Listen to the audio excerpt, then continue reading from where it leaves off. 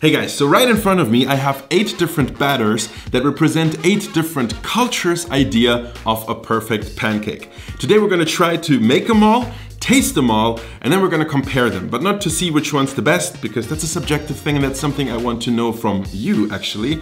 But because there's so much cool food and culture stuff to learn along the way. First of all, let's answer one very important question.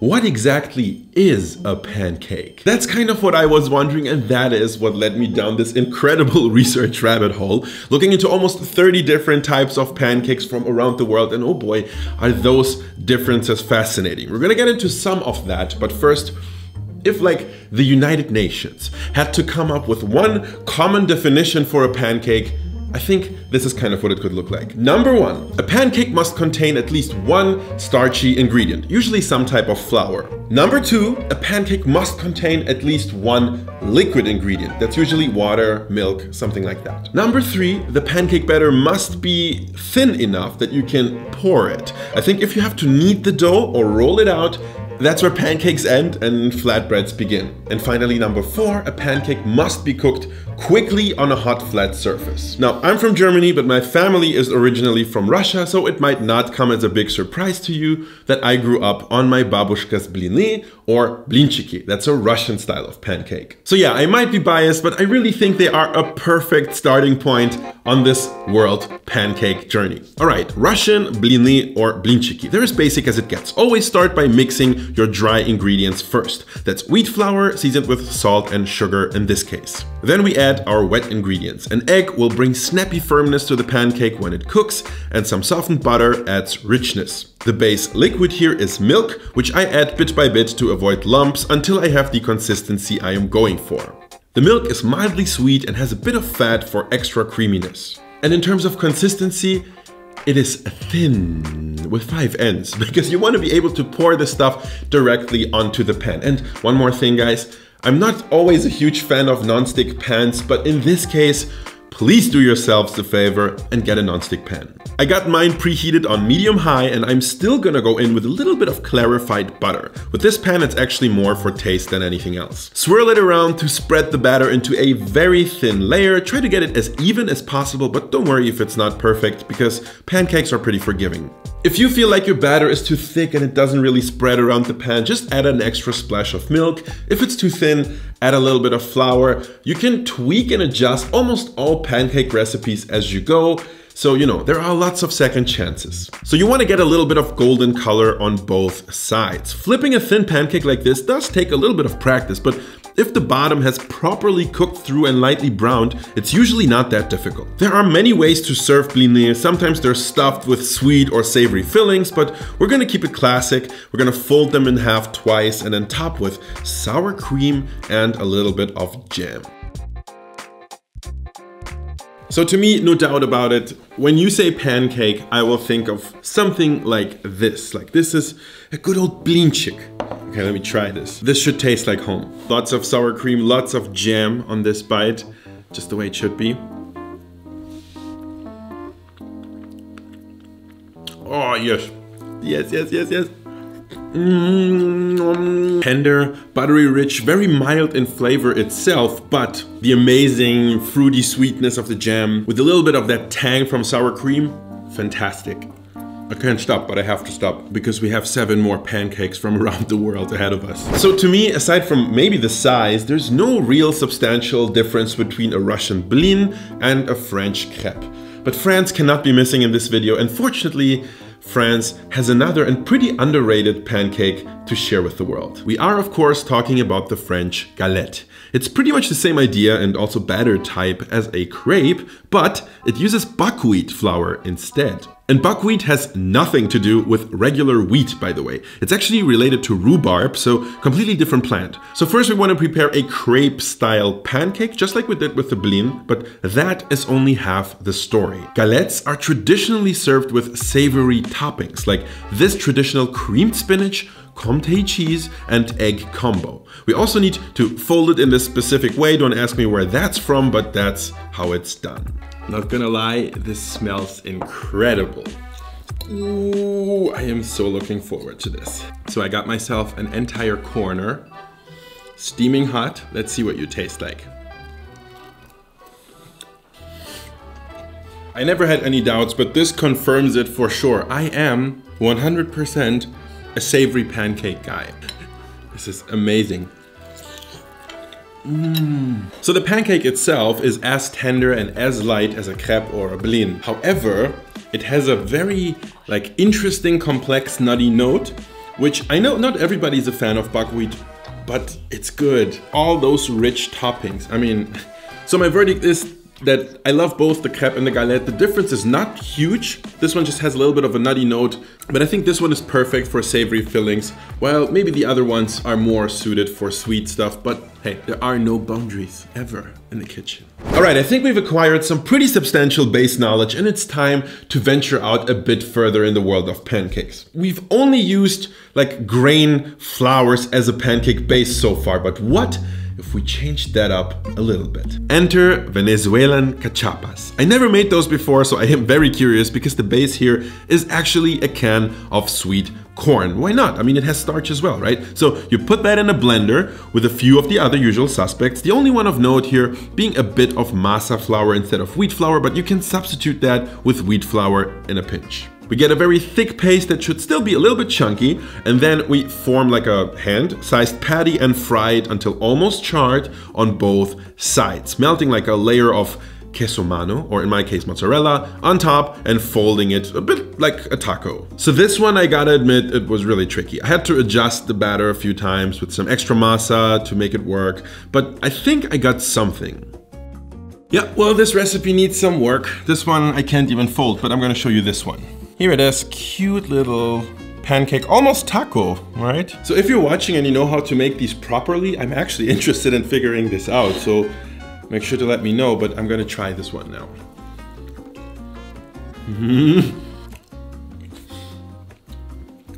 Okay, taste-wise, this is good. I think more cheese would be better even. So the flavor expectedly is very, very sweet, but this thing is also incredibly moist and juicy. And then of course there's this rich carpet of corn flavor that kind of works as a great foundation for the entire flavor of this thing. Very interesting. Very intriguing. As you can see, almost any starchy vegetable can indeed be pancaked. But what if we started thinking beyond ingredients and more in the direction of texture? Yes, I am talking about fluffy, spongy, leavened pancakes. Now, I'm sure we all saw that one coming, the classic American pancake. We've seen most of the ingredients before. The important difference would be the addition of both baking powder and baking soda, which will let the batter rise in the pan. Their alkaline quality is being balanced with buttermilk, which also gives American pancakes their signature tang. The batter here is significantly thicker than a blin's, but you need to hit that sweet spot where it's still runny enough to expand and form a perfect flat circle on the pan. You'll want to get that pancake golden brown from both sides. These are super easy to handle, and we all know how to finish this. Stack them up with a good knob of butter and a generous drizzle of maple syrup. All right, let's just go like this. I don't even know. How do you even eat a stack of pancakes? Do you eat them at the same time? I think so. Show me what you got, American pancake.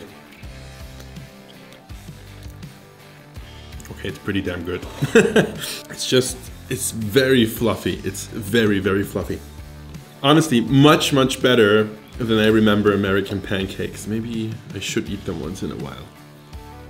Or maybe not. They're so fluffy and soft that they're almost silky. It's a thing of beauty. And I gotta say, maple syrup is my favorite sweetener of all time. I drink my morning coffee with a little dash of maple syrup and I love it. Why can't pancakes taste worse? All right, so we can use baking soda to leaven a pancake and make it fluffy. But what about a very different style of leavening? I'm talking yeast. And to explore how yeast works in a pancake, I would like to take you to the Horn of Africa, specifically to Somalia. The Somali anjero is from the same family of pancakes as the Ethiopian injera that you might remember from my Ethiopian video, and it's the staple food of many people in the region. So I'm not quite sure how authentic this recipe is, but here's my shot at it. We begin by making a pre-ferment with corn flour, teff flour, that's a local grain, and yeast. After 2 hours, it got very bubbly and active, so I added wheat flour, sugar, and finally some water until we get a thickness that's somewhere between the blin and the American pancake. After another overnight rest, the batter is a super shaggy and frothy mess, as it should be, so we add a ladleful into the center of our pan and then try to spread it around in a spiral. I obviously need some practice, but the most important thing is achieved. There's contrast between those super spongy thicker parts and crispier thin bits. The anjero is done when the upper side is fully cooked, but you don't flip it to keep the top soft. It's getting really interesting because I have absolutely no idea what to expect from this. What does it even taste like? The way this would traditionally be served, as far as I could research, is with a little bit of butter and something sweet like honey. Ooh, very, very cool. Very, very cool. I believe that's how you do it. Just grab a piece with your hands.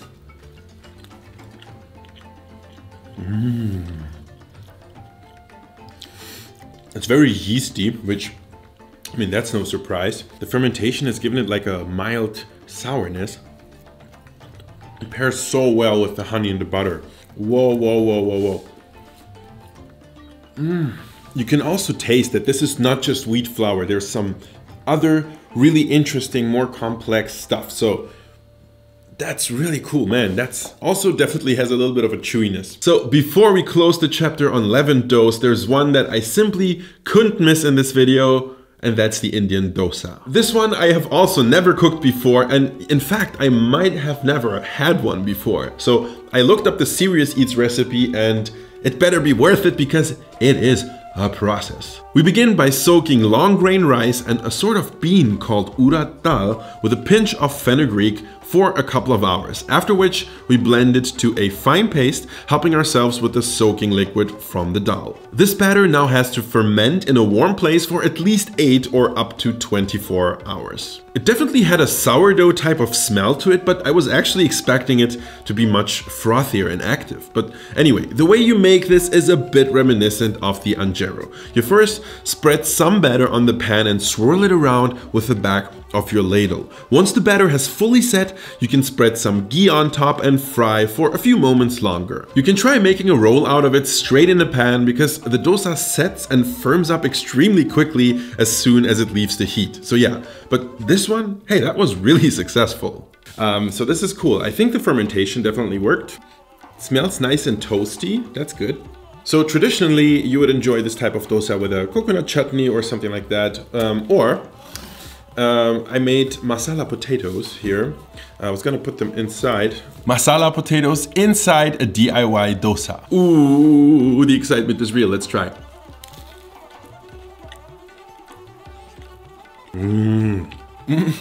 First of all, these are some good masala potatoes, but the dosa is lovely. Here I have lots of dosa and just a little bit of masala potato. That's amazing. That is amazing. I need to try some of it plain. So first of all, it has this super delicious crunchy exterior. Those crispy bits are out of this world. It definitely has a nice tangy note from the fermentation, and it pairs so well with intensely flavored Indian food. This is the surprise of the day for me. This is so good. So at this point, we've done all sorts of things with the batter, but there's one thing we haven't done yet, which is adding things into the batter. And one of the most common ways to do that would be to add potato. You will find recipes like that all over Europe and beyond, from the Jewish latkes to the German Kartoffelpuffer, but somehow this really seems to be a thing in Sweden, where these guys are called raggmunk. I think that's how it's pronounced. It's basically just grated starchy potatoes held together by a pretty normal wheat flour pancake batter and then fried in loads of clarified butter.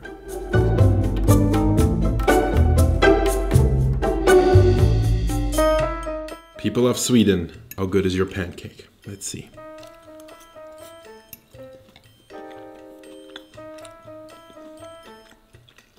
I get it.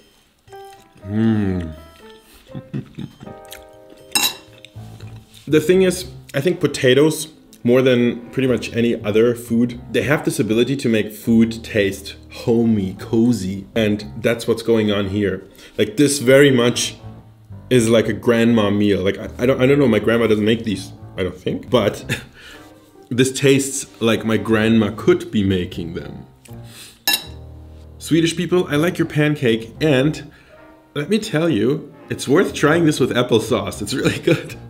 Like, it's really good. So to end this epic journey into the world of pancakes with the bang that it deserves, there's one more thing we have to talk about. And yes, I'm talking about what might be the king of all mixed batter pancakes, the Japanese okonomiyaki. So the very original idea of okonomiyaki, and that's even in the translation of the name, is that you throw together everything you like, you drowse it in a thick pancake batter, and then it's cooked right in front of you, like table side, usually by yourself, but sometimes also by a chef. So obviously there are countless variations on the okonomiyaki, but a classic one would look something like this. You add cabbage, scallions, minced pickled ginger, bonito tuna flakes, and then this guy, a Chinese yam. You want to grate it into the mix, but be careful, this stuff is very weird and almost like slimy, but it gives this whole thing its signature texture. So yeah, then we're finishing this with some flour, egg, and dashi broth as our liquid base.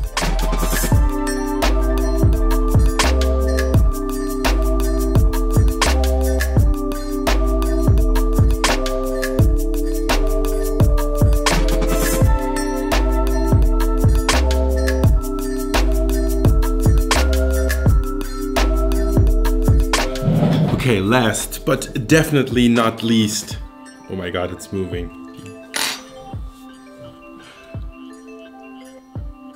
Anyhow, what was I saying? Yes, okonomiyaki. Well, I've had this before. I love it. You should actually watch my takoyaki video if you're interested in a lot of techniques and things related to okonomiyaki as well. I mean, this might be one of my absolute favorite pancakes of all time. Itadakimasu. Boom! Takes me right back to Japan with one bite. First of all, amazing base layer of umami thanks to the dashi stock in the batter. Some great crunch from the cabbage. And then of course, like layers and layers of amazing flavors. The spicy ginger, the tangy and salty okonomiyaki sauce, the super umami and salty bonito flakes, those little like sharp accents of the green onions, the nori, and of course the creamy, rich mayo. So good. I hope you guys enjoyed this journey into the fabulous world of pancakes. I mean, there are so many more in the world that you could probably dedicate a whole channel just to pancakes. Let me know in the comments what your favorite is, if I was missing anything in the ones that I made, and hope you're subscribed and hit the bell so you don't miss the next video, because there is so much good food in the world. See you there.